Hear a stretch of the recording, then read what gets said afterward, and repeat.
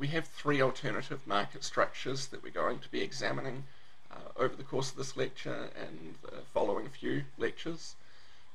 The one that we're going to start off with is monopoly. Monopoly is, by definition, a market where we've only got a single seller, but monopolies are not super common, at least in the sense of there being absolutely no competitors for your product.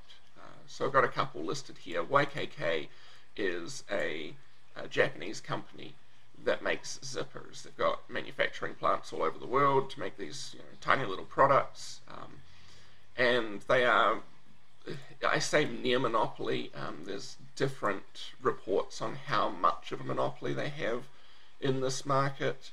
Depending on the source that you read, you'll see something between about 55% and 90% of the zipper market, which is a really big range there.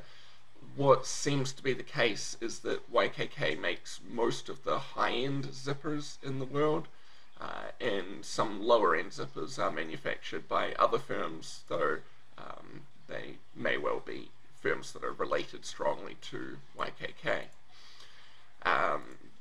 A more sort of common textbook example of this is a really isolated gas station. Imagine there's a gas station with no competitors for like 50 miles around. Then that gas station is going to have very, very low levels of competition. Most people who live around there who are going to be needing gasoline will get it from that gas station. So we could say that that gas station has something like a local monopoly on gasoline.